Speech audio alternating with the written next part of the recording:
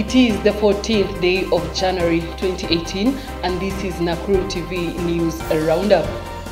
Jane Washuka Waroye headed to India for specialized liver treatment. The county government of Nakuru to offer bursary scholarships for needy but bright students. Saudi Arabia women now allowed to watch a football match in an open stadium. Welcome to our bulletin. I'm Esther Mwai. Mr. Geoffrey Waroye has decided to be the primary donor for his daughter who is set to undergo treatment in India. This liver treatment will be carried out at the Artemis Hospital that is in India, and it will be an operation of its own kind. Earlier yesterday, at the flag-off ceremony to India of Jane Washuka Waroye, his daughter, it was made clear that a father's love can withstand a lot of challenges. Jane Washuka Waroye has been battling liver complications since birth. She is now 14 years old, having undergone treatment at the Kenyatta National Hospital but not being able to recover fully. Jane is optimistic that she will get better after the open surgery that will comprise of 15 doctors and 15 hours long. Family and friends and well-wishers have been able to raise 4 million, speaking during the function. Nakuru County Speaker Mr. Joel Maina Cairo encouraged the family and asked family and friends to pray for them.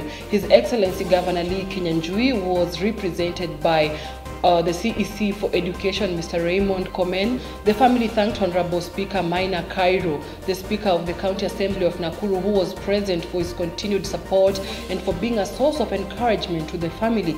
Political Affairs Director in the Office of the Governor, Honorable Beatrice Nyawera, applauded Mr. Waroye for being a good example to fathers because of the sacrifice he has been making for his daughter and even donating part of his liver to her. Honorable Michael Mashembo Shege, the area MCA for Dondori Ward, where Mr. Waroye and his family hail from, and who was also present at the function, thanked His Excellency Lee Kinyanjui, the Governor of Nakuru, for being of great help to the family. He further thanked the Governor for his generous contribution towards the Jane Washuka Medical Fund. Na ndio tuko na viongozi wazuri kwa sababu pia Governor aliweza kutupatia mchango wake, na hiyo ndio tunasema ni baraka za Mwenyezi Mungu. Kwa hivyo wakati wameenda na wakati wataenda, sisi ambao tutabaki tuchukue mzigo wa kuhakikisha ya kwamba kile mtu anacho atatoa kwa sababu ya msichana wetu. Kwa hivyo mimi nitawatakia safari njema, muende vizuri na ndege, mfike pale, muendelee na matibabu vizuri, mpone, turudi hapa, turudishe shukrani. Na mimi nina uhakika ya kwamba pesa tutakuwa tumezitafuta. Kwanza ni kusema nimekuja kujiunga na nyinyi kwa niaba ya governor na kwa niaba ya serikali ya county hii yetu ya Nakuru, kwa sababu we believe kwamba shida ya mtu wa Nakuru ni shida ya sisi sote. Sina hiyo. So I am here very compassionately kujiunga na nyinyi kusema msafiri salama, mkupeleka mtoto wetu huyu ambaye amemaliza standard 8, and I have an interest in that kwa sababu I want to see her kwamba anaendelea na masomo na anahitimu kama sisi wengine wote. Na hata mahali ambapo tumefika sasa hivi, si miujiza ya Mungu, hata to raise that 4 million na hiyo 3 million imebaki ndio kidogo. Be sure it will be raised. Mtakuja hapa mkiwa mmepona, mtakuwa mkiwa sawa. Ya pili, sometimes Mungu anafanya jambo kujidhihirisha and to test our faith. This is a testimony God is making for people who don't believe in God, that God can do that which man thinks it is not possible. So let us continue fasting in God, tuzidi kuwaombea. The CEC for Education and ICT, Mr. Raymond Komen, has made this clear that the county government of Nakuru will fully support needy but bright students. Speaking at a function in Nakuru town yesterday, Mr. Komen stated that the process of releasing bursary forms under the ward and county programs has already begun.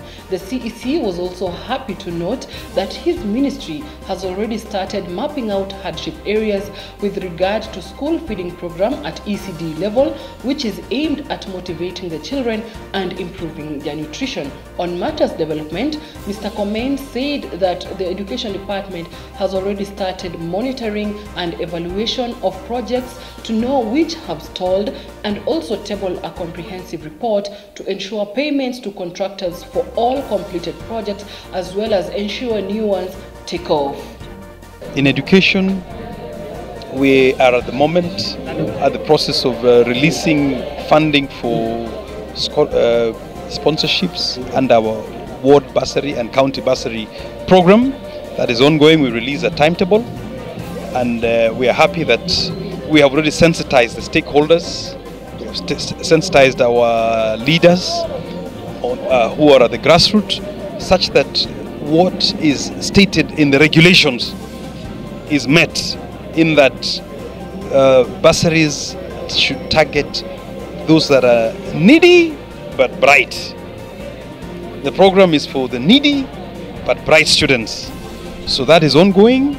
The other things that are going on in the sector is that we are mapping out some of the areas that are hardship with regard to